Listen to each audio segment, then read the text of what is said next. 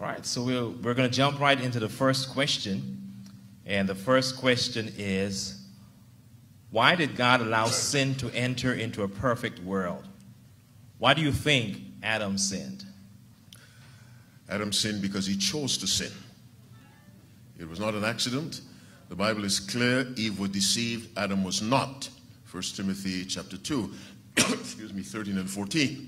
Now, sin was allowed because the angels had to understand how God functions. Go to 1 Peter chapter 1. Let's read verses 11 and 12. 1 Peter chapter 1, verses 11 and 12. This will tell us that the Old Testament prophets, while they were writing, did not fully understand what they were writing. But they had to be told they were writing for another generation. So we'll go to 1 Peter chapter 1. We'll read verses 11 and 12. Read very, very carefully. Do you have that? Amen. 1 Peter 1, 11 and 12.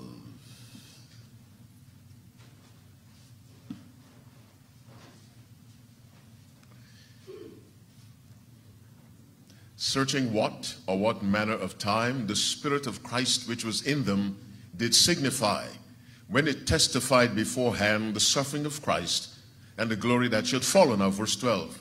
Unto whom it was revealed that not unto themselves but unto us they did minister the things which are now reported unto you by them that have preached the gospel unto you. Finish that verse. With the Holy Ghost come down from heaven, come on, which things the angels desire to look into, which is the gospel.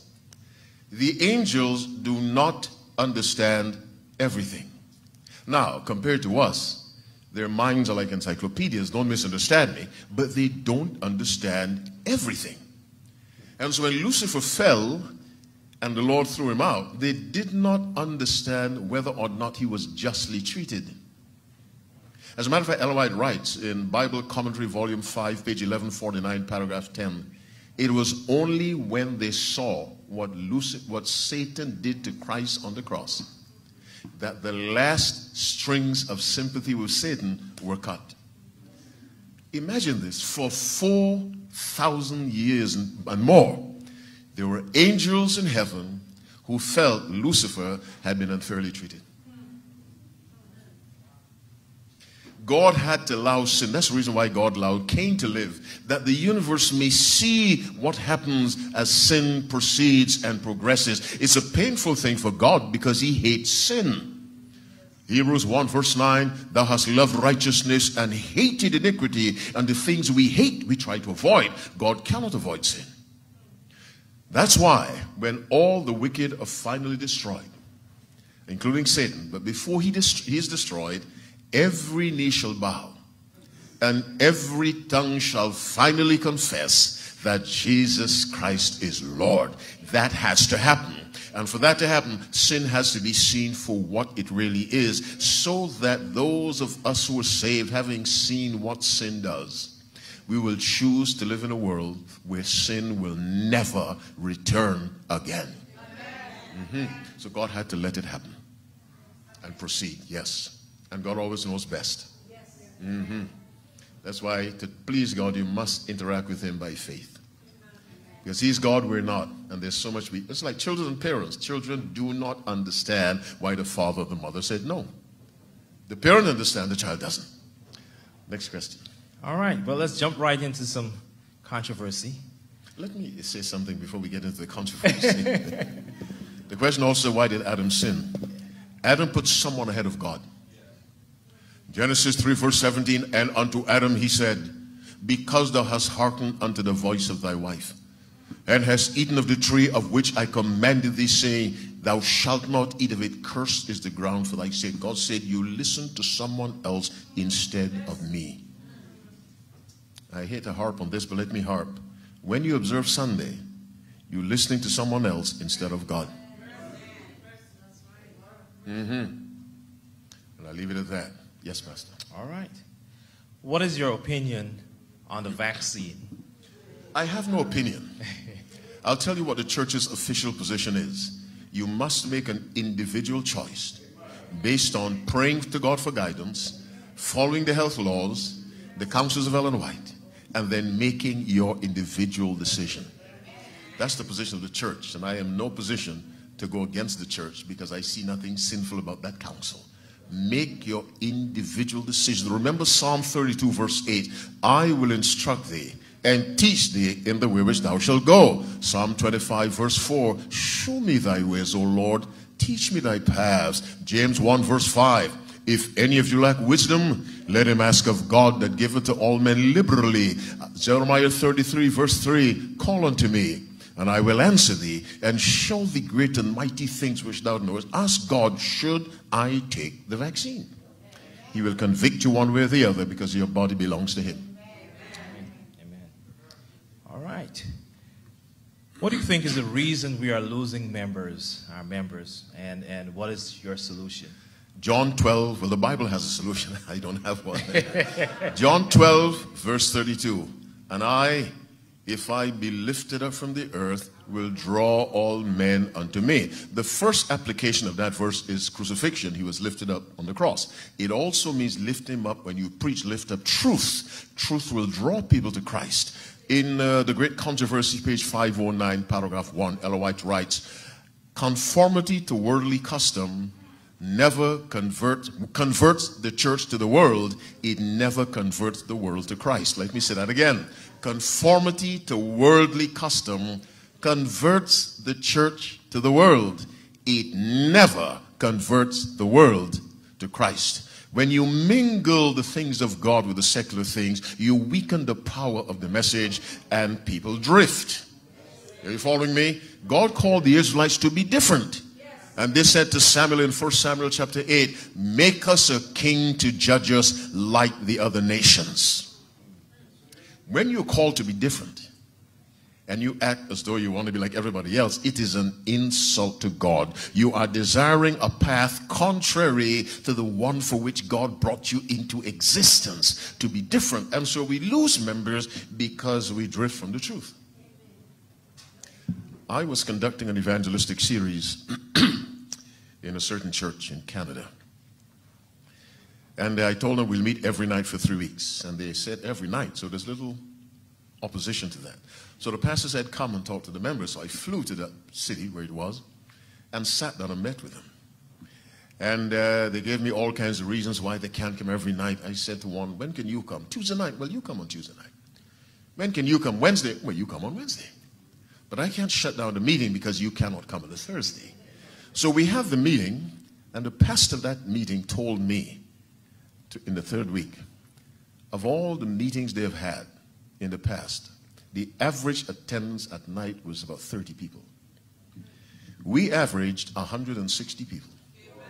Because all I did was to do what? Give them thus saith the Lord. That's no joke. There's God listening to me. I was called to do an evangelistic series in Minneapolis. And one night, the executive secretary or ministerial director of the conference came, and he saw the people. So he asked the local pastor, how do you get 200 people in a church on a Tuesday night? And the pastor said, listen to me. There are all kinds of gimmicks churches use to so-called hold people.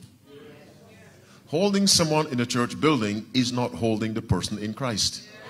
There are two different things. You can hold someone in the building is the person in Christ. Only this keeps a person in Christ. In all my travels, I've observed this attracts old and young. And I get texts all the time, young people telling me they want to walk with God. God is my witness. Young people all the time, Pastor, I have sinned. I want to get close to God. And I give them this. This. All right, next question. In one of your sermons, you said that this is the devil's world. Could you explain that a little for us? Yes. Let's pray again. Father, as I continue answering questions for your beloved people, continue to grant wisdom to the pastor and me. In Jesus' name I pray. Amen. The temptations of Christ are found in two places, Matthew 4 and Luke 4. In Matthew 4, it's eat, turn stones to bread, jump off the building, worship me. In Luke, it is turn stones to bread, worship me, jump off the building. Now, in Luke's version, Luke chapter 4, verse 6, and the devil said unto him, all this power will I give thee, and the glory of them, for that is delivered unto me. And to whomsoever I will, I give it. Satan is saying, all this was given to me. When? When Adam sinned. Are you with me? Now, when Jesus died, he bought it back. But it's not yet in his control. Are you with me? Christ legally bought the world back. The reason why Satan went up to heaven in Job 1, verse 6, now there was a day when the sons of God came to present themselves before the Lord, and Satan came also among them. He came to represent the earth. And the Lord said unto Satan, whence camest thou? Then Satan answered the Lord and said, from going to and fro in the earth, and from walking up and down in it. Symbolizing, that's mine. Because when God promised Canaan to Abraham, he told him in Genesis 13, verse 16, arise, walk through the land in the length of it and in the breadth of it. So God told Abraham to do exactly what Satan said he was doing, expressing possession. And so in a certain sense, this is the devil's world. In John chapter 14, verse 30, Jesus said, the prince of this world cometh. The word prince, the Greek word archon, means a ruler, and hath nothing in me. 2 Corinthians 4, verse 4, Paul says, the God of this world hath blinded the minds. And so yes, in a practical sense, the devil, this is the devil's world, but Christ has bought it back legally, but the devil is still squatting along with his people. And Christ is coming to remove the squatters. Do not be among them. Get to Christ. When you're with Christ, you are legally inhabiting the world. You're not squatting. All right, let's just have a follow-up to that. Yes. If you don't mind. Oh, follow-up. Okay.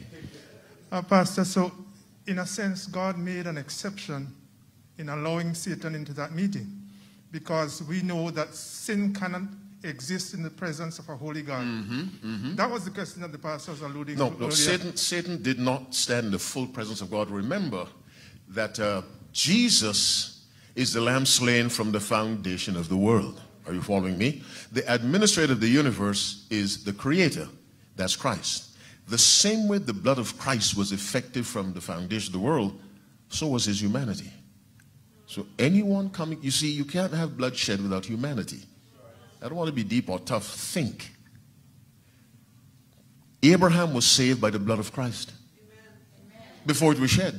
Are you with me? Noah by the blood of Christ. Well, it means the humanity of Christ had to be effective for his blood to be effective, because the spirit can't bleed. Are you with me? And so, because of Christ, he could come. But he couldn't come into the full presence of the Father. Through Christ, he could come up to heaven. And we don't know exactly where in heaven he was, you see. All right. Thank you. Okay. All right. Are people who don't keep the Sabbath, will they make it to heaven? People who disobey God will be lost. Are you with me? People who willfully, deliberately, fragrantly, directly, high-handedly disobey God will be lost. Because if God saves them, sin will start all over again. So when the person says, will those who don't keep the Sabbath be lost? Martin Luther didn't keep the Sabbath. Otherwise said he'd be in the kingdom. William Miller didn't keep the Sabbath. He was not convicted. He'll be in the kingdom. During the Dark Ages, there were thousands and millions who knew nothing about the Sabbath, because it was an age of darkness. But God knew the heart of those people. They'll be saved. But when in 1844, October 22, the temple was opened, then the light of the law flashed out all over the world. So that excuse is gone. Are you with me? Blessed are they that do his commandments, that they may have right. This is not salvation by works. This is expressing your love through obedience. All right. So I guess this kind of connects with the question is, can you explain imputed righteousness? Imputed righteousness is what God does for us. Imputed righteousness is what he does in us. When you come to Christ, you sinner, I'm sorry, forgive me. Immediately, Christ's righteousness covers you. And his righteousness stands in your place.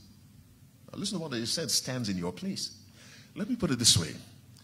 You're in school, University of Missouri City, and you get F, E, G plus, H minus. Those are your grades. Are you with me? Now, you come to Christ. and you submit to him, read out Christ's score for me. A plus, A plus, A plus, A plus, A plus, plus, plus. Those are the grades Christ has in righteousness. He puts that to your name when you come to him. Let me tell you why that's necessary. A perfect life. The Bible says the law of the Lord is perfect. A perfect law requires a perfect life. You said amen, but did you get what I'm saying?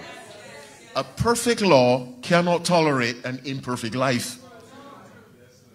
If it tolerated it, it ceases to be a perfect law. A perfect law demands a perfect life, which means you have to be perfect in the past, in the present, and you must be perfect in the future. Are you with me? The only person who's lived that life is Christ. So when you come to Christ and you truly surrender, you're convicted by his love as expressed on Calvary, you want to do everything that pleases him. But the spirit is willing, but the flesh is weak. You understand? Christ accepts you and covers you with his righteousness. And so Ellen White writes in Step to Christ, page 62, paragraph 2, if you give yourself to him and accept him as your Savior, then sinful as your life may have been, for his sake, you're counted righteous. Christ's character is put in place of your character, and you are accepted by God just as if you had never sinned.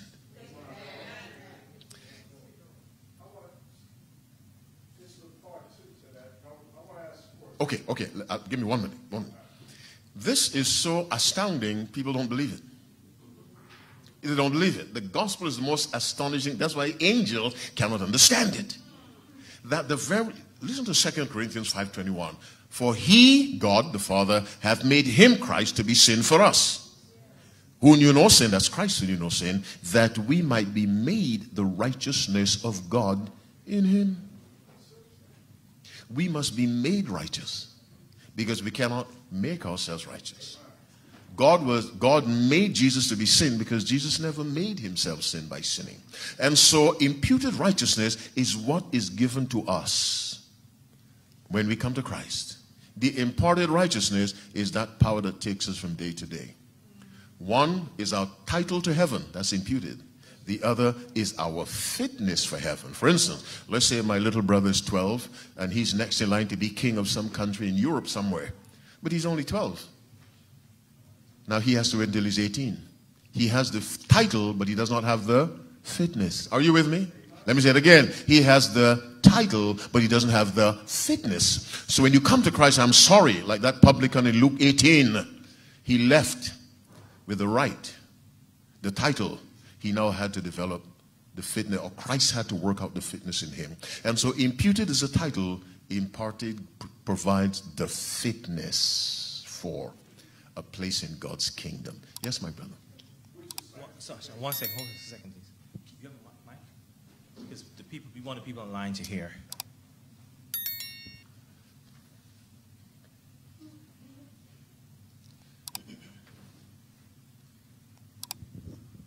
So with what you just explained, then the dilemma in the church now is what we hear, people will be sinning until Jesus comes. No. You see, look at Daniel. Daniel loved God so much. When he had a choice between sin and death, finish my words, he chose death. We have to come to that point. Look at the 3 Hebrew boys who refused to bow. They had a choice between bow and live and refuse to bow and die. They chose death, not knowing they'd be saved.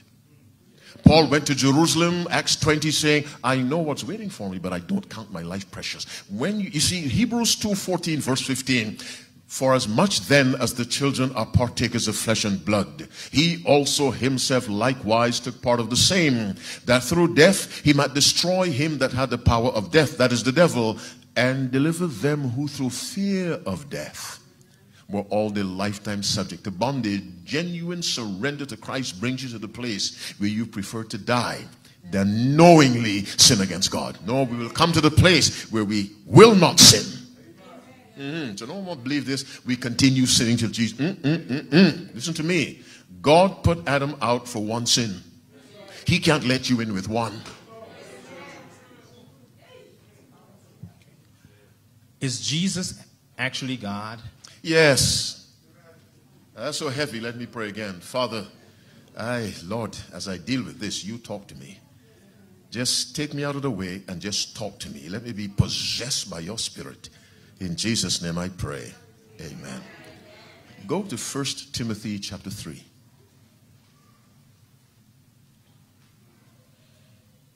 1 Timothy chapter 3. I recognize that young professor right there.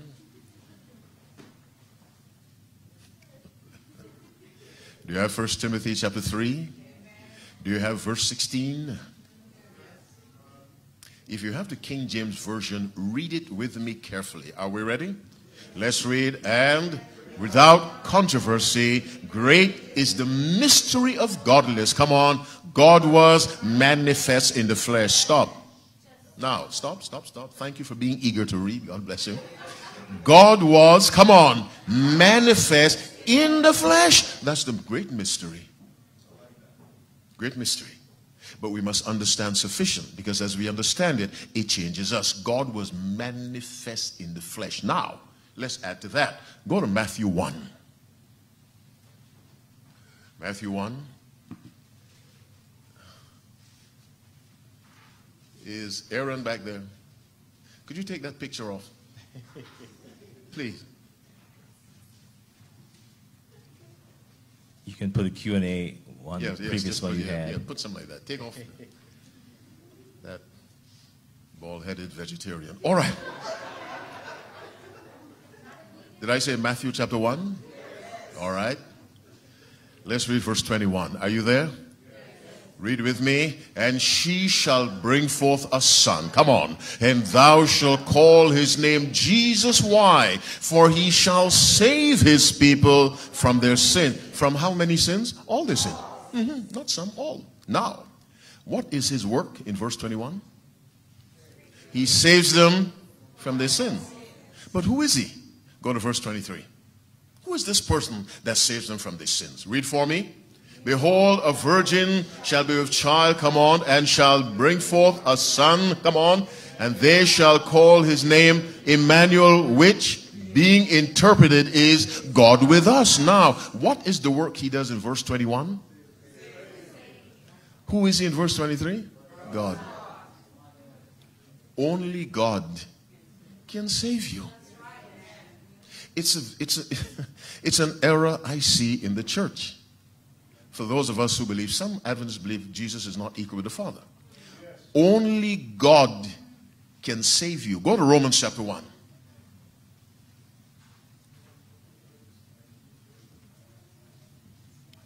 (641). Do you have Romans 1:16? You don't have it yet? It's in the New Testament. You have it now? Okay. Read with me. What does it say? For I am not ashamed of the gospel of Christ. Nice and loud. For it is the power of the angel Gabriel unto salvation. The power of God. Only the power of God can save you. Yes, Christ is God. Was Christ worshipped when he was on this earth? Because he was God and man at the same time. I never said Christ is the Father, but Christ is fully God. Go to Hebrews 1. And I'm glad this question was asked. You'd be amazed what people believe in the Adventist church, which is not among the official doctrines, by the way. Do you have Hebrews 1? Yes. This is the Father speaking to the Son, one of my favorite chapters. Here's what the Father says in verse 8. And what does that? Read that for me. Thy throne, but of the Son he saith, thy throne, O God, is forever and ever. Stop. What does the Father call him? Oh God. Oh God. A scepter of righteousness is the scepter of thy kingdom. What is the Father saying? Jesus has a kingdom. When you read microscopically. Thank you very much. Verse 9.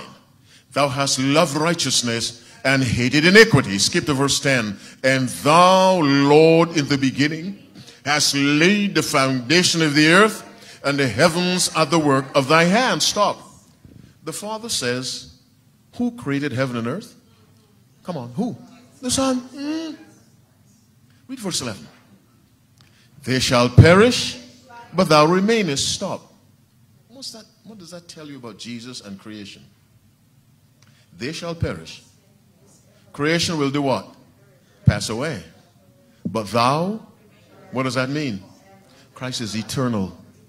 The Father is proclaiming the eternal nature of Jesus. They shall perish, but thou remainest, and they all shall wax old as doth a garment. Huh? But thou art the same, and thy years shall not fail. That's eternal. Christ is an eternal being. Now, since the Father identified Christ as God, he called him Lord in verse 8, Lord, God in verse 8, Lord in verse 10. Let's go to Psalms 90. We know who the Creator is. Let's go to Psalm 90. Somebody say amen for the Bible. You have Psalm 90? Read from verse 1. Lord, thou hast been our dwelling place in all generations. Before the mountains were brought forth. Stop. Who brought the mountains forth?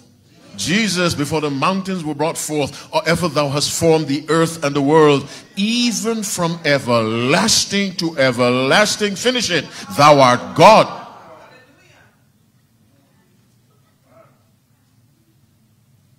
Jesus is as divine as the Father, and the Holy Spirit is as divine as the Father. Now they have different functions. Are you with me? In divinity, they're like this.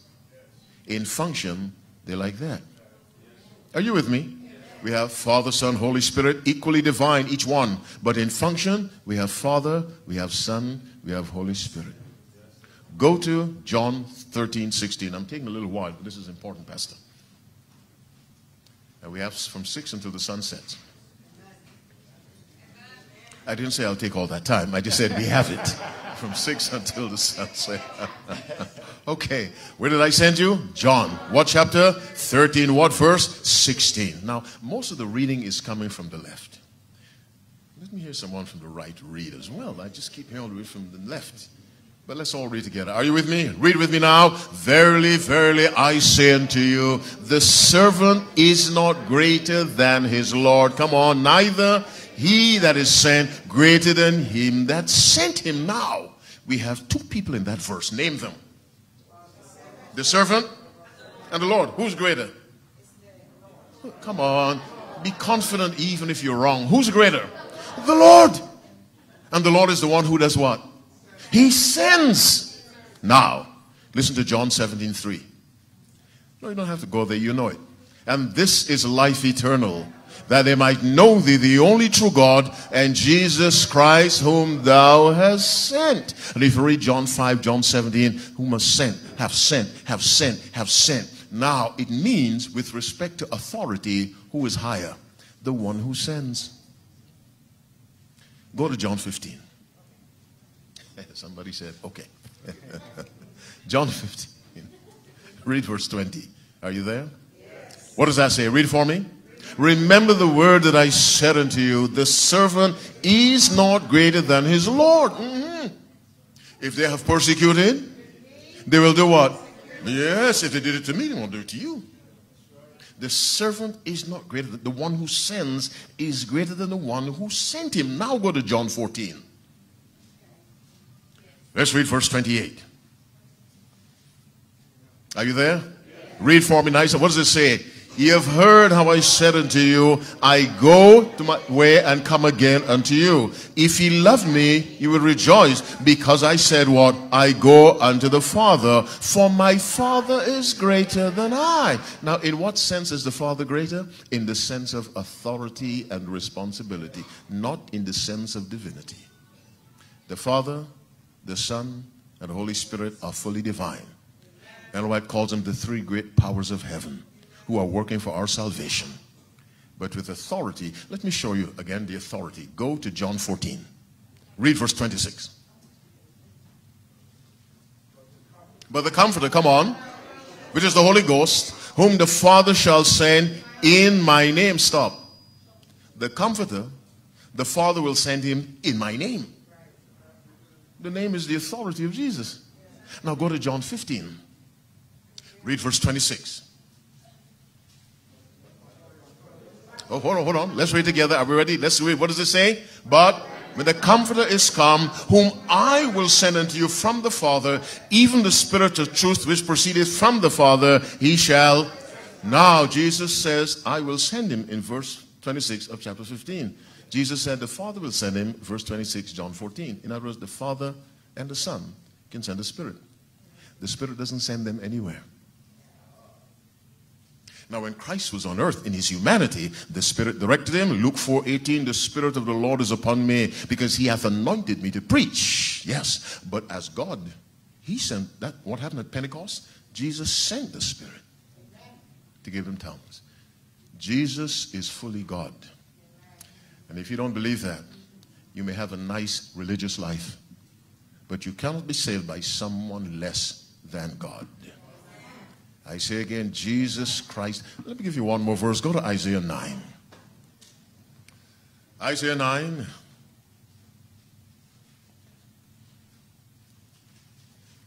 Are you there? Who can guess what verse I want you to read? Who can guess the verse? Someone who loves Jesus. Who can guess the verse? 6. All right. Are you there? 6.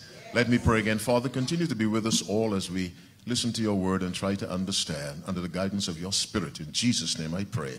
Amen. Read with me. For unto us a child is given. Unto us a child is born. Unto us a son is given. And the government shall be on his shoulder. And his name shall be called Wonderful. Come on. Counselor. Come on.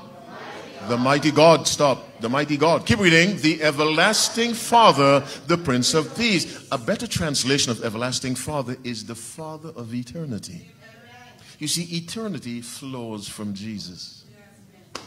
That's a concept we can't understand because eternity has no end. But it comes, Jesus is the source of eternity. So he's the Father, the everlasting Father means the Father of everlastingness. And he's called the mighty God. We need to understand this stupendous fact that the person in that manger with arms and legs wriggling in the air, helpless, was the one who said, let there be light.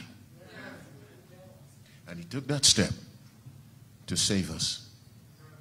No one less than Christ could have come to die because he had to give up the life that is naturally his. If the angel Gabriel had come to die, he would have been giving up a life that's not his because he received life from the Creator. Are you following me? The life had to be the life that naturally belongs to the victim dying on that cross. Only Christ can fulfill that. No angel could, but the angels wanted to come and die. No, you can't die for sin. The life is not yours. I can die because the life is mine, and so I give it up. And I take it back up. Go to John. I keep saying one more verse. Go to John 10. I want you to leave here understanding Jesus Christ is fully God. Don't put your salvation in peril by believing he's less than God. John 10. Let's read from verse 16. And you found it? Let me know. Read with me. And other sheep I have, which are not of this fold, them also I must bring, and they will hear my voice, and there shall be one fold and one shepherd. Keep reading. Therefore doth my Father love me, because I laid on my life that I might take it again. Verse 18. No man taketh it from me. Stop. Jesus wasn't killed. Jesus gave up his life. You're saying yes because you're nice. But do you understand what I'm saying? Jesus gave up his life. If he had been killed, it would have been an unwilling sacrifice. Are you with me? He willingly gave up his life. So he says in verse 18, no man taketh it from me, but I lay down of myself. Now finish the verse. I have power to lay down. Now stop. Wait a minute. No dead person can raise himself. Jesus raised himself. Now the Bible says the Father raised him. The Bible says that because the Father told him when to get up. But Jesus said, destroy this temple, and in 3 days I will raise him. If the Father had raised him, Jesus would have needed an assistant. No, Christ needs no assistant to save us. So Hebrews 1 verse 3, when he had by himself purged our sins. And to purge the sins required the death and the resurrection. Are you with me? To purge sins requires death and resurrection. Go back to the sanctuary. The sinner brought the lamb was slain. That's the death of Christ. The priest is the living Christ, and he goes into the temple to apply the blood. You must have death and resurrection to have sins taken care of. Jesus Christ is fully God. Somebody say amen for Jesus. All right, next question. All right, so we established the fact that Jesus Christ is fully God. Let's now deal with the Holy Spirit. Yes. Is the Holy Spirit a separate being? Is he the Spirit of the Father or Spirit of Jesus? Some argue that the Trinity is a Catholic teaching and that the founders of the Seventh Adventist Church did not believe in the Trinity. Listen to me carefully. When we hear the word heathen and pagan and Catholic, we start to panic. Are you with me? Now, do pagans eat breakfast? Yes. Do we eat breakfast? Yes. Is that pagan behavior? Are you following me? Is that, do pagans wear clothes? Do we wear clothes? Is that pagan behavior? No. Now, the Catholics believe in the Trinity. It doesn't make it wrong because they believe in the Trinity. They believe that Christ is fully God. That's not a Catholic doctrine. That's a biblical doctrine. Not everything Catholics believe is wrong. But where they're wrong, they are catastrophically wrong. Are you following me? Now you're not listening to me. So they believe some things that are biblical. And if you believe the Bible, you believe the same thing. The doctrine of the Trinity is biblical, not Catholic. Now let's go to Matthew 3. Matthew 3. You have Brother Matthew? Yes. Chapter 3. Yes. You read from verse 16. What happened? That verse is exactly what happened this morning at Baytown. All right, read with me.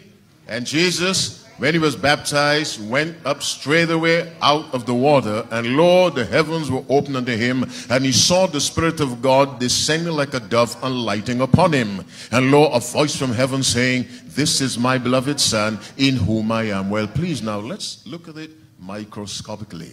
And I ask God to continue to be with this session, please, in the name of Jesus.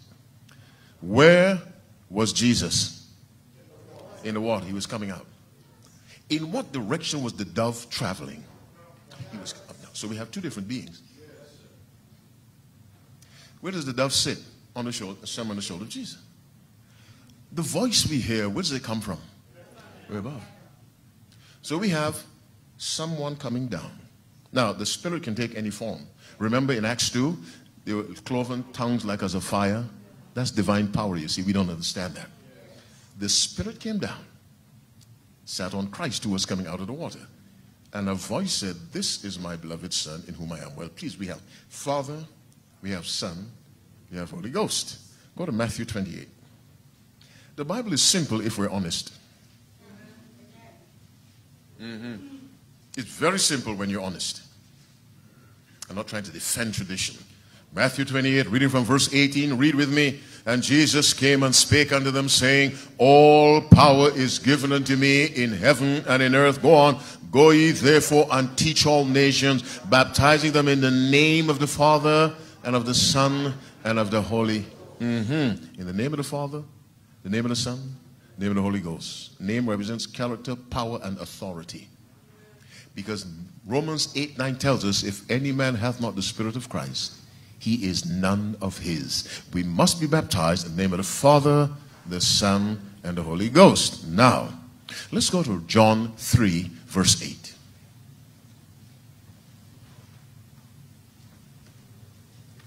Is the Holy Ghost a separate person? Is he divine? John 3, verse 8. It's 3 minutes to 7. Do you have John 3, verse 8? Yes.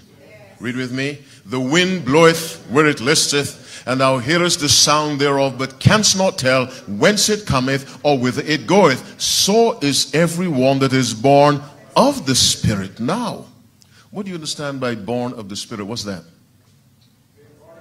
Born again, the new birth, conversion, or justification by faith. Only God can do that. And Jesus says the Spirit is the force that carries it out. Only God can deliver you from sin. Let's go to Acts 13. Acts 13, we read from verse 1.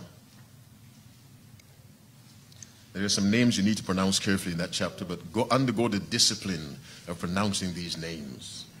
Sometimes we don't read the Bible because the names are different. Undergo the discipline of trying to pronounce. Don't quit and give up. You're a child of God.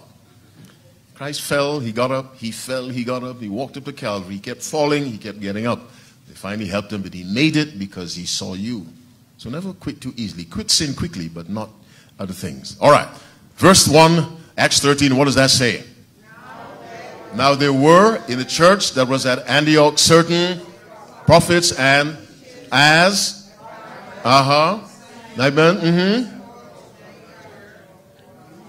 Lucius and Saul, who had been brought up with Manaen. Okay. When you get home, read it again, and it'll be much better. Okay, now, verse 2 says what? As they ministered unto the Lord and fasted, come on, the Holy Ghost said, stop. Speech is one of the highest expressions of intelligence. That's why animals don't speak, although they're intelligent. The Holy Ghost said, what did he say? Keep reading. Separate me, Barnabas and Saul, for the work whereunto I have. Now, look at verse 1 again. How many people were there? Read the names again. Barnabas, Simeon, Lucius, Manaen, and Saul. Now, 5. The Holy Ghost said, I want how many? 2. He deliberately selected the 2 he wanted. That's the power of discrimination. To the work whereunto, finish verse 2, I have called them. Can electricity make a call to you to go preach for Christ? Can energy do that? The Holy Spirit is an individual, intelligent being. We don't understand him. By the way, for those of us who are tempted to think the Holy Ghost is less than anybody else, let me issue a biblical warning for you. Go to Matthew 12. Matthew 12. Do you have Matthew 12? Yes. Let's read from verse 31 of Matthew 12. Are you there? What does that say? Wherefore I say unto you, all manner of sin and blasphemy shall be forgiven to men, but the blasphemy against the shall not be forgiven. Read verse 32. And whoso speaketh a word against the Son of, it shall be, but whoso speaketh a word against the, it shall not be forgiven him, neither in this world, come on, neither in the world. Be careful what you say about the Holy Spirit. You talk about Jesus, and forgiveness is possible. You run your tongue and your mouth up against the Holy Spirit. And that's Jesus speaking. Be very careful how you talk about the Spirit of God. Now, we read in John 3:8, the Spirit saves. He's the one who carries out the new birth. Go to Isaiah 45. Isaiah 45. Read for me verse 22.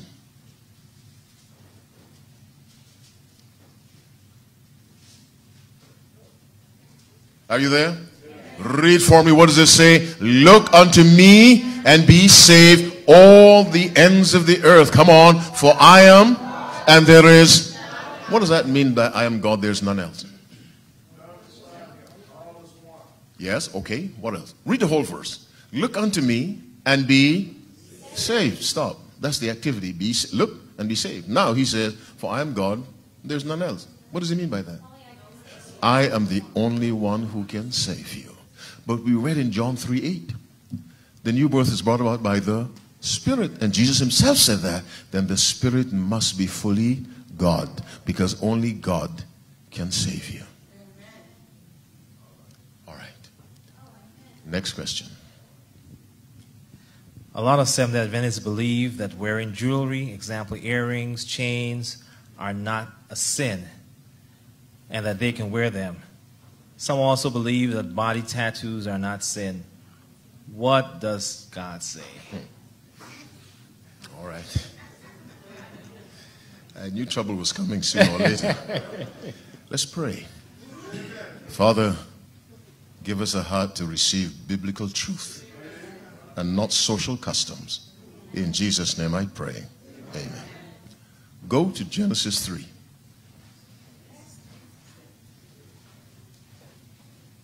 We read verse 6 and verse 7. Well, let's read from 1 to 7. Read the Bible. Genesis 3, 1 to 7, we're talking about ornaments and decorations on the outside, all that stuff we call jewelry, which is such a big business. Do you have it? Now the serpent was more subtle than any beast of the field which the Lord God had made. And he said unto the woman, Yea, hath God said, Ye shall not eat of every tree of the garden. And the woman said unto the serpent, We may eat of the fruit of the trees of the garden. But of the fruit of the tree which is in the midst of the garden, God hath said, Ye shall not eat of it, neither shall ye touch it, lest ye die. And the serpent said unto the woman, Ye shall not surely die. For God doth know that in the day ye eat thereof, then your eyes shall be opened, and ye shall be as gods, knowing good and evil. Verse 6. And when the woman saw that the tree was good for food, which it was not, by the way, and that it was pleasant to the eyes, and a tree to be desired to make one wise, she took of the fruit thereof, and did eat, and gave also unto her husband with her, and he did eat. Now, verse 8. And the eyes of them both were open, verse 7. And they knew that they were naked, and they sewed fig leaves together, and made themselves aprons. What was made in verse 7? What? What was made? Be specific. Aprons of leaves. Let's go to verse 21. Read for me. Unto Adam also and to his wife did the Lord God make coats of skins and clothe them. Okay, I want to draw some of your attention. What was made on the first day? Too slow, too slow, too slow. Light. Second day. Firmament. Third day. Is this an Adventist church, Pastor? Fourth day. Sun, moon, and stars. Fifth day. Birds and fish. Sixth day. Land animals and human beings. Question for you. What did Adam and Eve make in that week of creation? Nothing. Nothing. All the making, the creating was done by God. Go back to Genesis 3:7. We're looking at a principle, a negative principle. Read verse 7 again. And the eyes of them both were open, and they knew that they were naked. Stop. Read verse 25 of chapter 2. And they were both naked, the man and his wife, and were not ashamed. Are you with me? But that was before sin. After sin, they're ashamed. So what are they trying to deal with? The embarrassment, the shame, the guilt. That's what they're trying to handle. How do they handle it? They made aprons of leaves. Now, that's the first thing the Bible records a human being ever made on the earth. Something to cover where? The outside. You're not listening to me. Something to beautify the outside. Something to help me feel a little better about myself. Are you with me? Yes. With this principle in mind, now, let's go to Zechariah 3. Zechariah 3. Are you there? Not yet?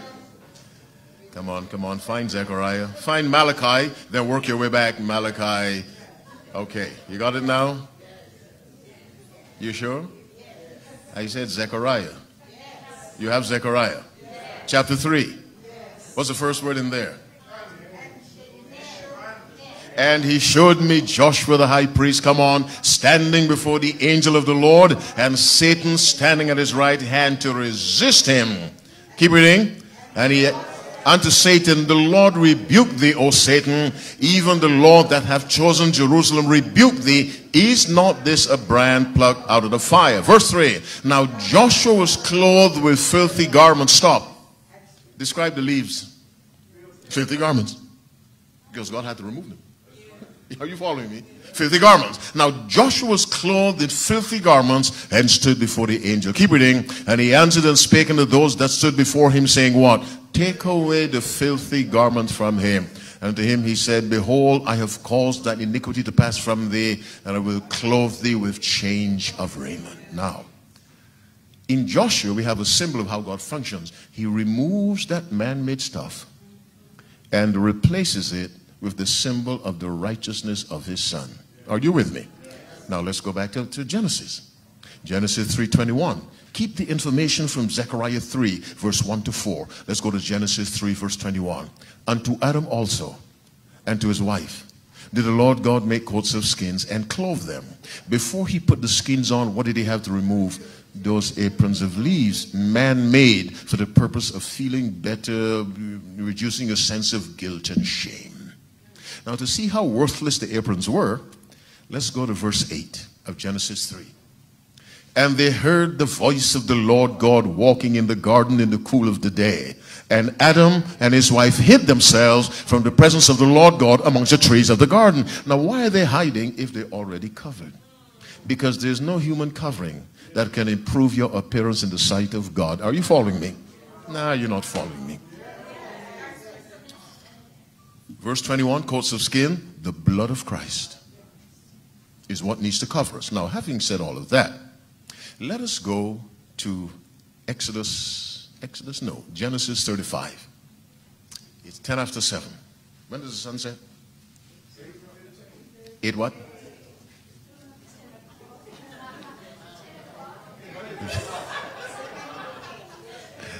Temperance in all things. Temperance. Okay. We're going to Genesis 35. We read from verse 1. Let me pray. Father, as we continue, please, Lord, teach us. We want to know. Because salvation is knowledge. Teach us, dear God. In the name of Jesus Christ, I pray. Amen. Now let me set this up for you. In chapter 34, Simeon and Levi killed all the men in the city. Because the prince of that city had raped their sister. Jacob had 13 children, 12 boys and 1 girl. You know that girl is going to be protected. When she was raped, Simeon and Levi went to the city and said to the prince, look, you defiled our sister. You have to marry her. The prince said, yeah, I'll marry her. But the boy said, you can't marry her because you're uncircumcised. The prince said, we'll get circumcised. So Simeon and Levi, the servants, came in, circumcised all the men. Waited 3 days for them to be properly immobile. Are you following me? Then came with the swords and killed all the men. Brought the women into captivity and the children, all the possessions of the city and in the field, and took it all away. Now when this terrible thing happened, Jacob said, the surrounding tribes will kill me because I'm just a small group. Now God is going to get them out of this. Are you following me? He's getting them out of this crisis. That's what we're about to read. Verse 1, Genesis 35. And God said unto Jacob, arise, go up to Bethel and dwell there, and make there an altar unto God that appeared unto thee when thou fleddest from the face of Esau thy brother. Remember Jacob running from Esau? Okay. Verse 2. Then Jacob said unto his household and to all that were with him, put away the strange gods that are among you, and be clean, and change your garments. This is a spiritual change. You've offended God. Changes have to be made. Put away the strange gods, be clean, change your garments. Now, verse 3. What does that say? And let us arise and go up to Bethel, and I will make there an altar unto God that, what? Answered me in the day of my distress, and which was with me in the way which I went. Now, Jacob said in verse 2, put away the strange gods, be clean, change your garments. Verse 4, read with me now. And they gave unto Jacob all the strange gods which were in their hands, and all the earrings which were in their ears. And Jacob hid them under the oak which was by Shechem. Now, all the jewelry Jacob took and buried it. Go to Matthew 25.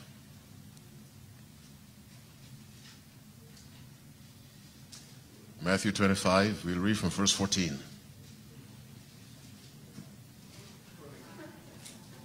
Are you with me? Yes. You have Matthew 25? Yes. Verse 14? Yes.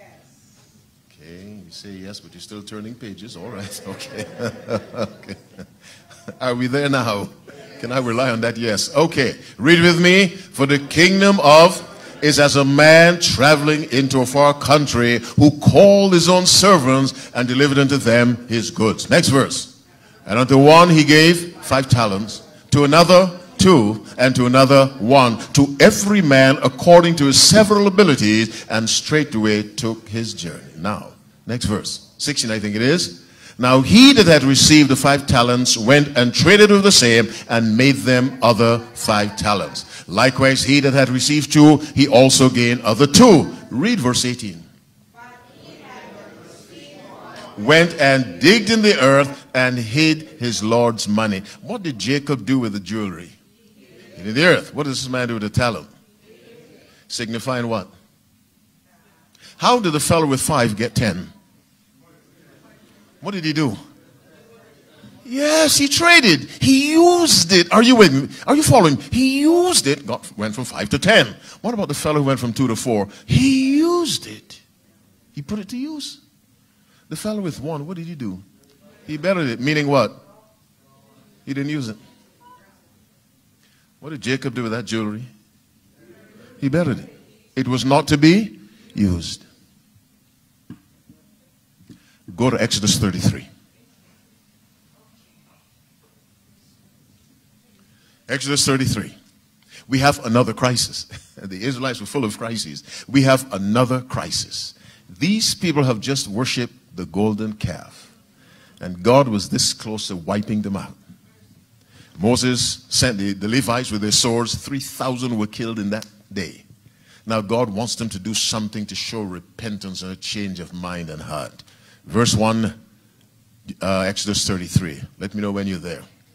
Read with me. And the Lord said unto Moses, depart and go up hence, thou and the people which thou hast brought up out of the land of Egypt, unto the land which I swear unto Abraham, to Isaac, and to Jacob, saying, unto thy seed will I give it. Keep reading. And I will send my angel before thee, and I will drive out the Canaanite, the Amorite, and the Hittite, and the Perizzite, the Hivite, and the Jebusite. Now, verse 3. Unto a land flowing with milk and honey. Keep reading. For I will not go up in the midst of thee, for thou art a stiff-necked people, lest I consume you in the way. God is saying, I am so mad. I don't want to travel with you in your condition, because I'll just destroy you. Is God love? Yes. Can God get mad? Yes. Is his madness just? Yes. Verse 4, and when the people heard these evil tidings, come on, they mourned, and no man did put on him. They refused to put on all the jewelry they had. Verse 5, read it. For the Lord had said unto Moses, say unto the children of Israel, ye are a stiff-necked people. I will come up in the midst of thee in a moment and consume thee. Therefore now put off thy ornaments from thee, that I may know what to do unto thee. Verse 6. And the children of Israel stripped themselves of their ornaments by the Mount Horeb. Now let me tell you the Hebrew rendering. Strip themselves by the mount means from the Mount Horeb, meaning from that point on. They left them off. From Mount Horeb, they left them off subsequent travels. We have 2 spiritual crises, and God says you need to straighten yourself out. On each occasion, get rid of all that stuff. Now, go to Ezekiel 28. Let's read from verse 13. This is a description of Lucifer. before he fell. Are you with me? I'm not convinced you are, but okay. Ezekiel 28, reading from verse 13. Are you there? Okay, some of you still looking for Ezekiel. All right, I give you 10 seconds to find Ezekiel. It's 7:18. You have Ezekiel 13. Read with me. Thou hast been in Eden, the garden of God. Every precious stone was thy covering. Come on. The sardius, the topaz, the diamond. What else? The beryl, onyx, the jasper. What else? The sapphire, the emerald, the carbuncle, and gold. Keep reading. The workmanship of thy tabrets and of thy pipes was prepared in thee in the day that thou wast created. Who is that? Lucifer. He was covered with precious stones. Let's find out what his problem was. Go to verse 17 and read it for me. Come on. Thine heart was lifted up in thee. Why? Because of thy beauty. Come on. Thou hast corrupted thy wisdom by reason of thy brightness. Stop. When Lucifer realized how pretty he was, thine heart was lifted up in thee because of thy beauty. You know, you went to high school, the most stuck-up person was the girl who thought she was the prettiest.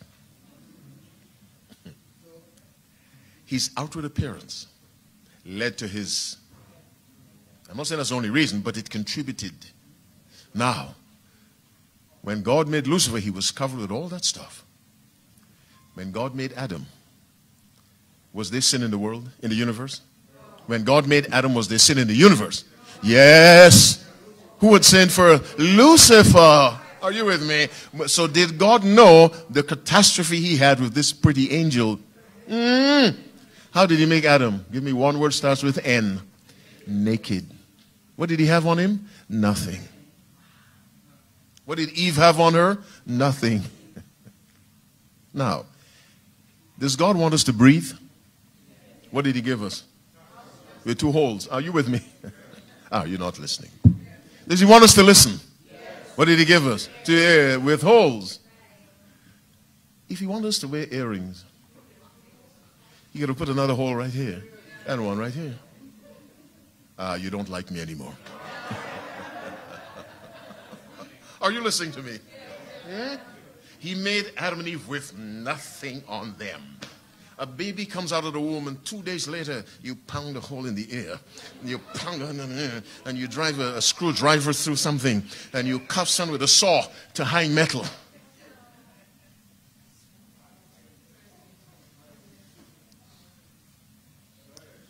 Let me tell you something about jewelry in ancient times. People wore them to identify with their idols. Some jewelry formed were called amulets. An amulet was devised to protect you from evil spirits. Some jewelry had markings on them that represented the idols. And as the idols were decorated, people decorate themselves so they look like, come on, their idols. Go to Leviticus 19. Leviticus 19. Oh, I forgot to welcome those listening online. Wherever you are, God bless you. And may the truth of his word reach you unopposed. What book did I say? Leviticus, what chapter? 19. Read verse 28 microscopically. Are you there? And keep in mind, the key word that describes or summarizes Leviticus is holiness. Read verse 28 now. Ye shall make no cuttings in your flesh for the dead, or print marks upon you. I am now. Don't cut yourself. Don't print marks on you. That's what people did to identify with the dead and their ancestors whom they worshiped. Are you following me? Remember the prophets of Baal on Mount Carmel with Elijah? When Baal wouldn't answer, what did they start to do? Cut them down. God said, don't do that. Now, when God says don't cut yourself, what does he mean? Don't cut yourself. Don't tell God, well, it's a little cut. Pastor, they don't like what I'm saying. Don't tell God, but it's just a little cut. Because Adam could have said, it's just a grape. That's all I consumed. Why are you putting me out? God said, don't do it. Now, to have earrings in your ear, do you have to pierce it? Or some? Do you have to pierce? Is that a cut? Why are you hesitating as though, why stammer? Is that a cut? Yes. Don't make me mad. The verse says, don't print any marks on your body. Are your toes a part of your body? Come on, tell me, you don't sound sure, huh? Why are they red?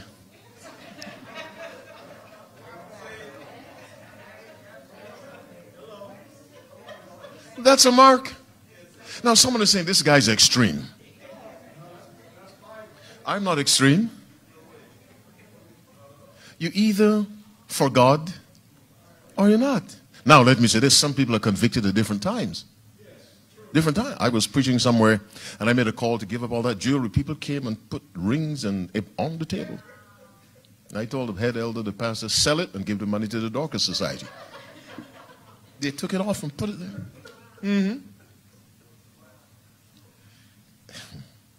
Go to 1 Timothy chapter 2. I know someone watching me wants to kill me, but the pastor's here to protect me. He won't let me get killed. You want to kill me, I know that. I feel that heat coming from you. 1 Timothy chapter 2. Let's read from verse 9. I'll miss you when I'm gone. I really will. God bless you all the days of your life. God bless you. God bless you. I mean it. 1 Timothy chapter 2. Do you have that? Yes. Let me pray. Father, as we continue, teach us, God.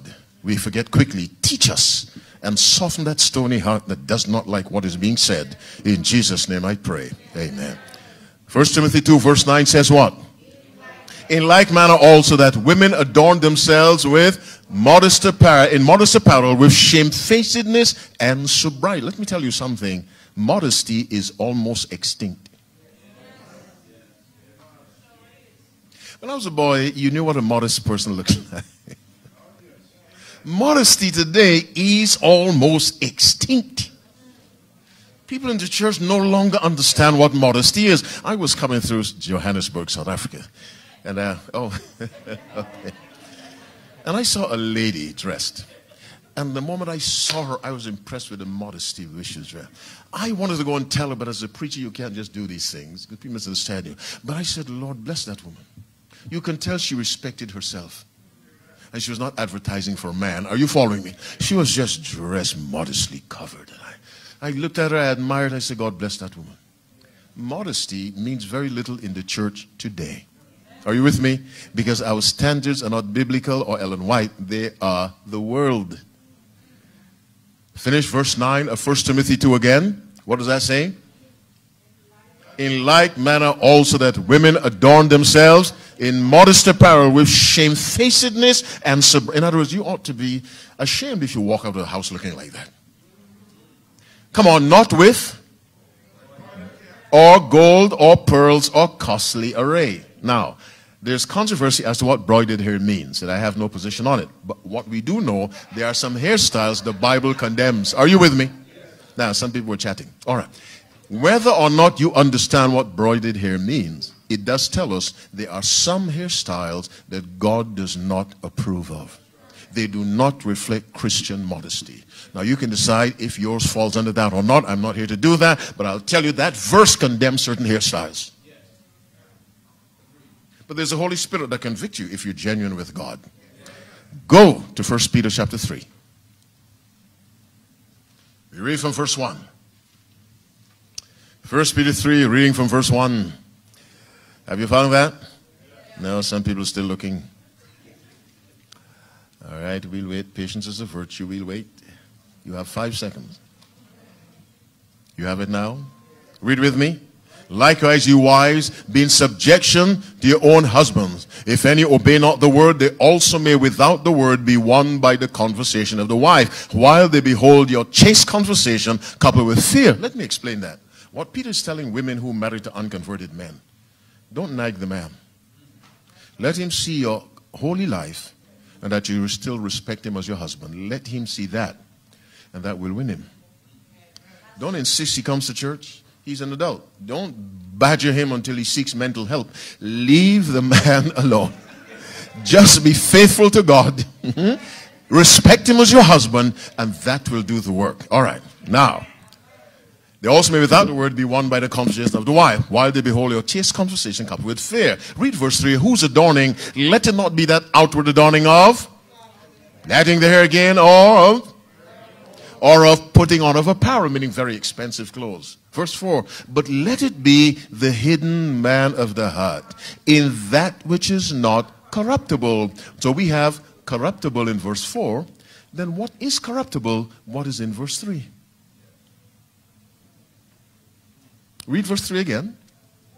Whose adorning? Let it not be that outward adorning of or wearing of gold, or putting of apparel, expensive clothes, gold, all the weaves, whatever people do. That is corruptible, meaning it passes away. Verse 4 says, but let it be the hidden man of the heart, in that which is not corruptible, even the ornament of a meek and quiet spirit, which in the sight of God is of great price. What's in number 3 is of no value to God. What's in number 4 is of great value to God. And you child of God, your first interest is what is important to God. Now read verse 5, interesting verse. For after this manner, all time, the holy women also who trusted in God adorned themselves. Stop. That's how the holy women of the old conducted themselves. Modestly. That's what the Bible says. Now, let me finish on jewelry with this. Go to Revelation 12. I know the subject is not popular. I know that. You're as quiet as a graveyard. Okay, Revelation 12. Do you have Revelation 12? Let's read from verse 1. Read with me. And there appeared a great wonder in heaven, a woman clothed with the sun, and the moon under her feet, and upon her head a crown of 12 stars. Stop. Describe how this woman is adorned. How is she described? Clothed with the sun. What does the sun give? Light. What were Adam and Eve surrounded by before they sinned? Light. Keep reading. The moon under her feet. What does the moon give?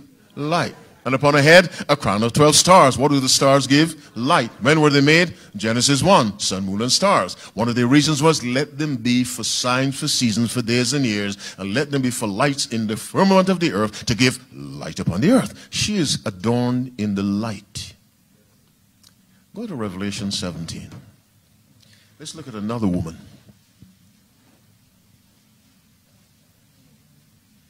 You have Revelation 17?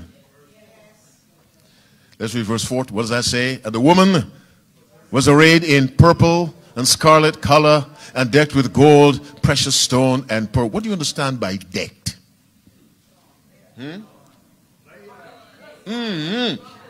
There's a word the rap world gave us, bling. Are you following me?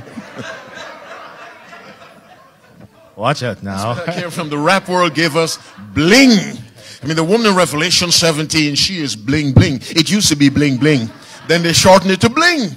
That's what describes her. She was decked. Hey, couldn't walk straight. So heavy with jewelry. Now, listen to me carefully.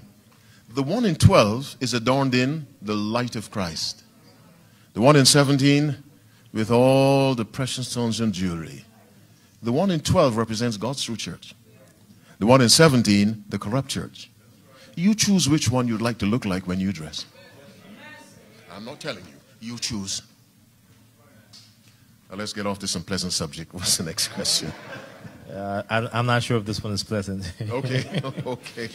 What does the Bible say about divorce and remarriage?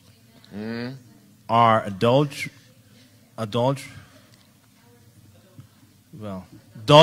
and death of the spouse, okay, the only ground for remarrying someone else? Can you marry someone who has been divorced? Yeah. Okay. Let me pray. Father in heaven, there's usually a simple answer what sounds like a complex question. Tell me what to tell your people. In Jesus' name I pray. Amen. The Bible has one clear reason for divorce. One clear reason. Adultery. The church may give you several more. Are you with me? The Bible has one clear reason for the divorce, that's adultery. You cannot divorce a woman because she can't cook or because, whatever. Adultery. That's why when you consider marriage, think twice. But once you're in it, you're stuck. Are you with me? But stuck's not a good word. You're in for life. So think twice. You can't jump in and jump out because she broke a fingernail. You can't do that. Now, adultery is the reason for divorce. Now, the Bible, Ellen White makes it very clear, the innocent party can remarry. The guilty party must remain single for life. Of course, it doesn't happen because we do what we want. The innocent party can remarry. But God prefers reconciliation. Malachi 2 verse 6, the Lord of Israel saith that he hateth putting away. Calvary shows that God prefers reconciliation to divorce. Are you with me? But adultery is the clear biblical reason for divorce. The innocent party can remarry. The guilty party must remain single. So yes, you can marry a divorced person if you determine that the person has been divorced and the person is innocent. Because if someone decides to divorce you, there's very little you can do. Are you following me? It doesn't mean that you're a monster because you got divorced. It may not have been your fault at all. So an innocent person can remarry or can be married by someone. But the clear biblical reason for divorce is adultery. But the church allows others, presumably based on the Bible. All right. But remember, when the flood came, they were marrying and giving in marriage. Are you following me? Don't make the desire for marriage a god. There's some women, and let me pick on the women, that's all they think about. And they run into trouble. They marry the first man with a pulse. Are you following me? And they run into trouble. Go on.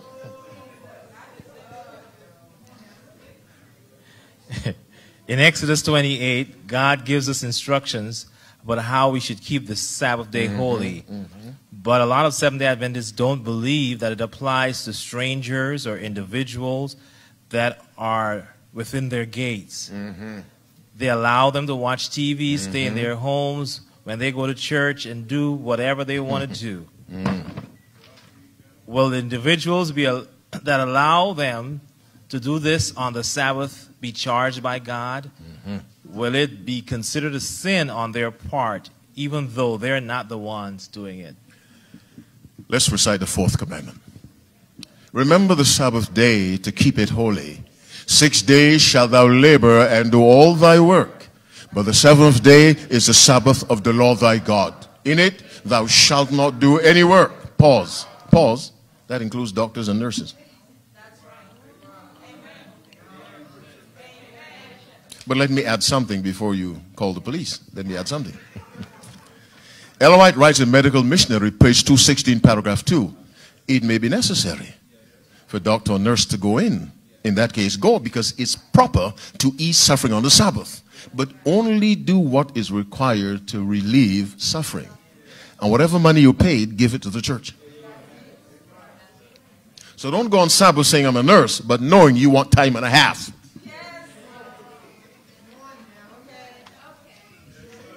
Every act is judged by the motive. Thou shalt not do any work, thou, nor thy son, thy daughter, thy manservant, nor thy maidservant, nor thy cattle, nor thy stranger that is within thy gates. If it's your home, you are responsible for what happens in that home. You cannot say he's my cousin, because God made Adam and put him out. Are you following me? You can't say he's my cousin, let him do what he wants. No, no, no, no. As long as he's in your home, he is to follow the rules. Now, you cannot convert him, but you can let him know in this house there's no TV on Sabbath. There's no smoking. There's no dominoes for you West Indians. There's no, there's no such thing on the Sabbath day. If you don't like it, well, you can spend that day elsewhere and then come back at sunset. Are you with me? We must put God first. the honor of God above the comfort of man. If it's your home, you must be responsible for the atmosphere in that home on Sabbath or any other day of the week for that matter. So yes, God holds you responsible for allowing in your house what should not happen on the Sabbath day. Strictness is not harshness. God said, don't touch the ark. Uzzah, trying to help, he touched the ark. And we know what happened to him. But God has said, don't touch it. And God does not joke. Next question. That was actually the last question. Oh, God is good. God is good. All right. I've been going all day. And it's good to rest even. There's a hand. Okay, there are right, two sister. hands. Okay. All right, so let's use the mic so that we can Okay. ensure. We're not going to go too long. Don't let these hands turn into a forest. Oh, All right. Fanny puts me on the spot. Okay. Yes. All right. Oh, boy. Okay. Okay, go ahead, We're sister. talking about Oh, the doctors and the nurses yes. working on the Sabbath. You know, in regards to healing on the Sabbath. So say they weren't getting paid on the Sabbath, would that change things? You don't work on the Sabbath. Okay. Jesus said it's lawful to do good. He did not say it's lawful to work.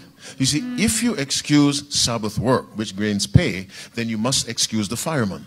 And you must excuse, because they have good arguments, you must excuse the policeman. Right. You may have to excuse the FBI agent. There are quite a few Adventist FBI agents. Okay. They attend churches in Washington, D.C. We cannot make an exception for any commandment. Okay. Once you do that, you open the floodgates to make exceptions for all the other 9. In it, thou shalt not do any work. And trust God to take care of you. There's a reason why God did not send manna on Sabbath. Okay. Manna means that which keeps you alive, you understand? Because they complained they were hungry, they're about to die. He sent manna, but not on Sabbath. Which means God does not provide a living on the Sabbath. As I said sometime, I don't know to whom, if you make a living on the Sabbath, it didn't come from God. Okay. It did not come from God. The devil can give you things. Don't misunderstand me. But it did not come from God. Yes. Can you repeat the text from Medical Missionary? Page 216, paragraph 2. Page 216. 16, paragraph 2. The chapter is the sanitarium family, something like that. All right. Where's the other hand?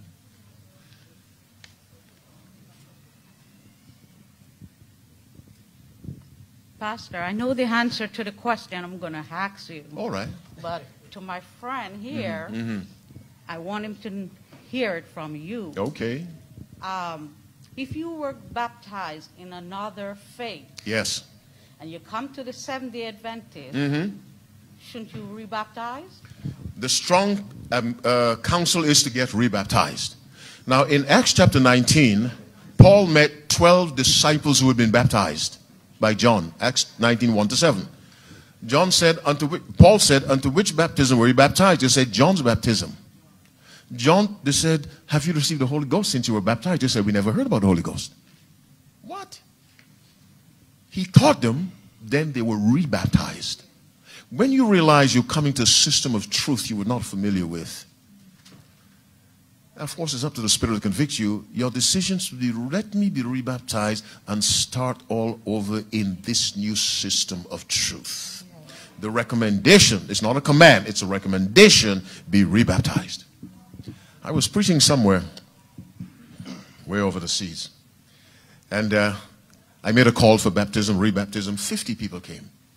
My call was, look, you've been with God 40 years, but you haven't grown. It's just a routine. It's just you're going through the motions. You need to start again. And 50 people came. And I took them aside to a room to speak to them, and a retired minister joined me.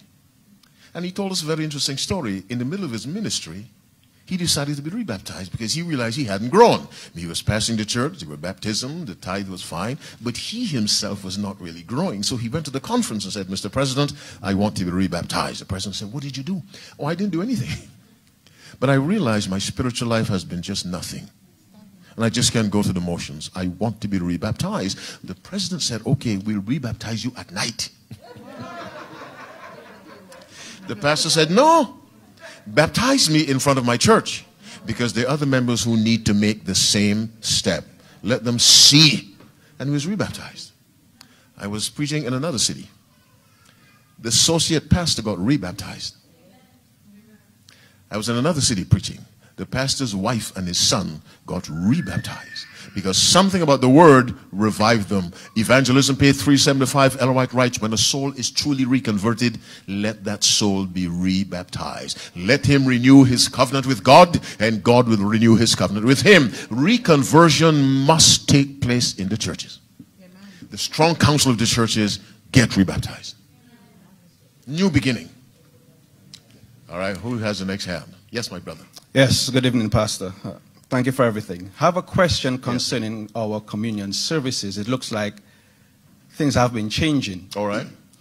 How I was brought up or when I came into the church, I was taught that when having communion service, the morning part of the service, the pastor preaches a sermonette concerning the Last Supper, and then you wash feet, then you come and partake of communion service, and then when you leave, they left singing a hymn, right?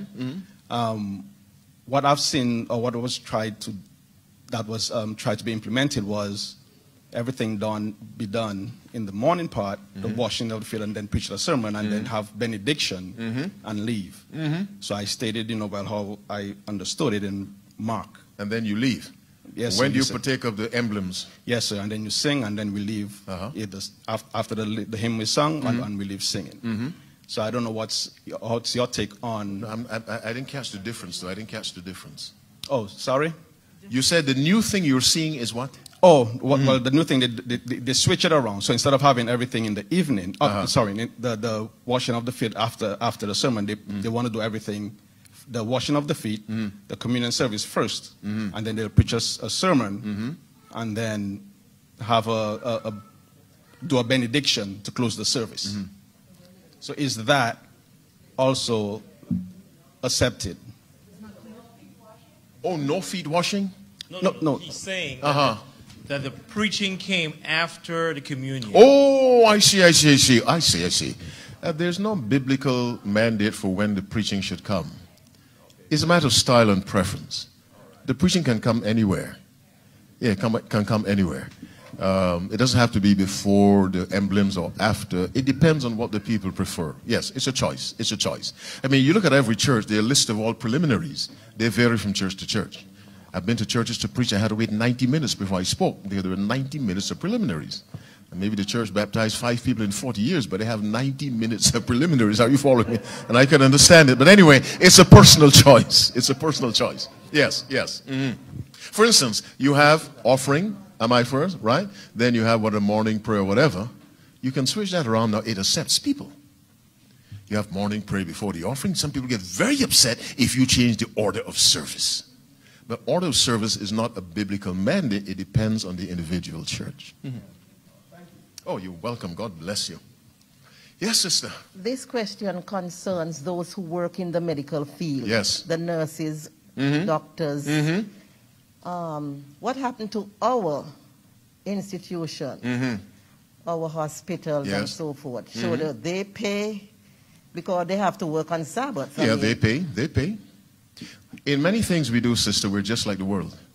Now this is my church, I'll die for it. You can't get me out of this church except in a coffin.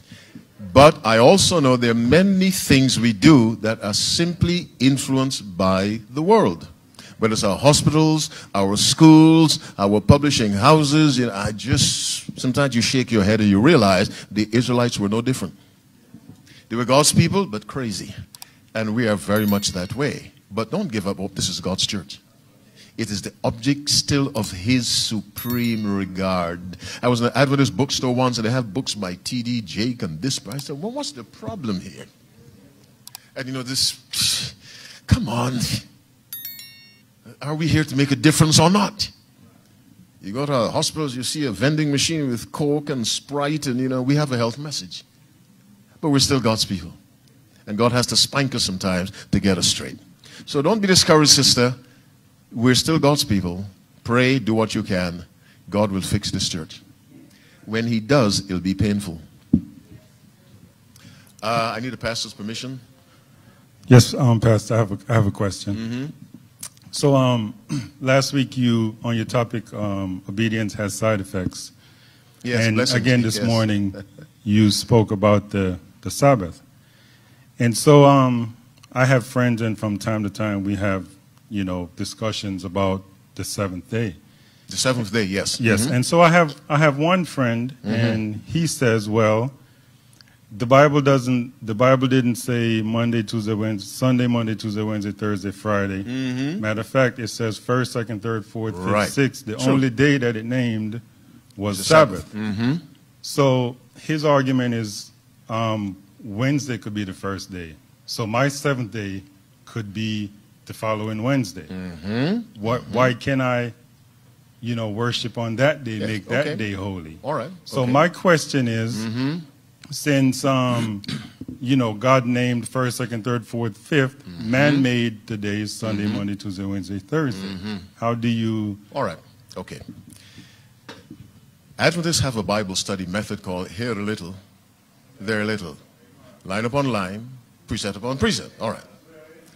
Let me ask you this. On what day did Jesus rise from the tomb? The Bible says the first day. Or consistently the first day. Matthew, Mark, Luke's first day. Now, let's forget Adventists for a while. On which day do Christians celebrate Easter? Easter. All Christians celebrate Easter on Sunday because they know from the Bible what happened on that day. That's when you see Easter celebrates the resurrection of Jesus. So your friend who has a problem, let him look at Easter. Now, on what day was Christ crucified? They also celebrated, it's called what? Good Friday. And there's no argument. The whole Christian world celebrates. You look at your calendars and you'll see Easter is on a Sunday. Now you tell me, what's the day between Friday and Saturday? There's Saturday. Simple if you're honest and you're thinking. The Bible does not leave us with doubt on critical issues. We have to think. The Catholics celebrate Easter on Sunday. The same people who changed the law, they celebrate Easter on Sunday. They celebrate Good Friday on Friday, Ash Wednesday on Wednesday, and Holy Thursday on Thursday. Are you following me? And there's also an entire nation that has been on the earth for thousands of years who know when the seventh day is, the Jewish nation. All right. May God lead your friend to light. Pastor, you're my boss. You tell me who to answer. Two more. Okay. All right. Pastor said two more. All right. And the case is closed. Yes. Two questions. Pastor. Okay, Professor. Yes. Number one, is competitive sports acknowledged by God? Is what? Is it acknowledged by God? Acknowledged? Yes. Okay. And the other question is, in properly doing communion, partaking of communion, right, foot washing is necessary. Because of the situation we're in now, should we fear that as a people of God? Should we do what? Fear foot washing as a people of God. Okay, all right. So those are the questions. Okay, all right. Let me get to them. One, competitive sports. They are not of God. They're contrary to the Spirit of Christ. Christ's Spirit is, I lose so you can win. That's Calvary. I lose. For your sakes he became poor, that ye through his poverty might become rich. Competitive sports says, I will do everything I can to stop you from scoring one goal. I will slam you into the boards in ice hockey. I will break your legs in football. I will undercut you in basketball. I will whatever. Competitive sports are not of God. I'm upsetting those of you who worship Arsenal, Manchester United. Competitive sports are not of God. This is the Houston Astros or whatever. They are not of God. Are you with me? Recreation is of God. Difference. I remember many years ago, I was in the house of a friend of mine, and he had a table tennis in the basement. So he and I were just hitting the ball. He said, let's play a game. I said, why? Come on, let's play. Why? Let's hit the ball. Come on, let's play a game. So we played. I beat him 21-5. And that was the end of his desire to play a game. He wanted someone to win or lose. This is not the Spirit of God. You see it on pickup games on the playgrounds. Someone fouled. No, I didn't foul. You fouled. You look like a foul. You fouled. No, not me. They put their hands up. Lying. Lying. Competitive sports are not of God. What was the other one? Or foot washing. We shouldn't fear doing what God has told us to do. We shouldn't fear it. Let me tell you something. God said don't cook on Sabbath.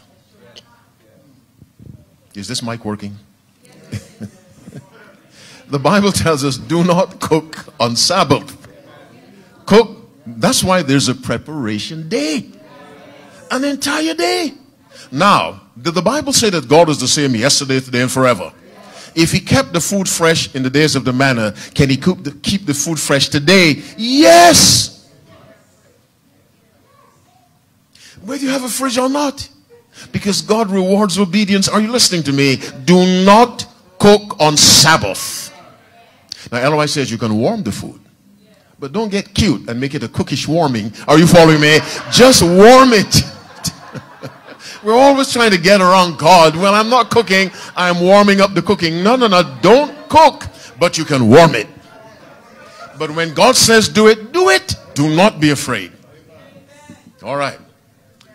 Pastor, is that it? One more. Who's that person? Oh, my good brother, yes. Yes, if you have an art with your brother. Yes. And you go to him and you apologize and he says, I don't accept your apology. What is the state of that? Good question. There are a lot of problems in churches because members will not apologize to each other. They prefer to go gossip instead of following Matthew 18:15-17. Moreover, if thy brother shall trespass against thee, go and tell him his fault between thee and him alone. If we would do that, step one, we would cut out a lot of interpersonal problems in the church. But we call our friends, we text this person, we Skype that person, and we discuss it and damage the person. The biblical method is always best. If someone has offended you, go to that person. It provides release for you and a chance for the person to be free from the guilt. If the person does not accept you, then there's nothing you can do, but you can try again. Because Jesus said 70 times 7 he was willing to forgive. You can try again. But if it's clear the person does not, you have done your part and God accepts that. Because the person is as much required by God to accept your confession or your apology as you are to give it. Both things must work. But some people, they wrap their arms and no, I'm not accepting your apology. That is not of God. The greatest offense is sin, and God accepts our apologies when we confess. We're to be like him. All right, that's the end of it. My brothers and sisters, may God bless you. Listen to me carefully. Study the Word of God, please. Christ Object Lessons, page 100, paragraph 1. The Scriptures are the chief agency in the transformation of character. Jesus prayed, sanctify them through thy truth. Thy word is truth. Otherwise, so if studied and obeyed. The word of God works in the heart, subduing every unholy attribute. When Christ comes back, he raises the dead with the word. Until then, he will sustain us by the word. And take time to read the writings of Ellen White, please. God bless you. Wherever you are, if I come across your mind, please say, Lord, put your words in that man's mouth. God bless you.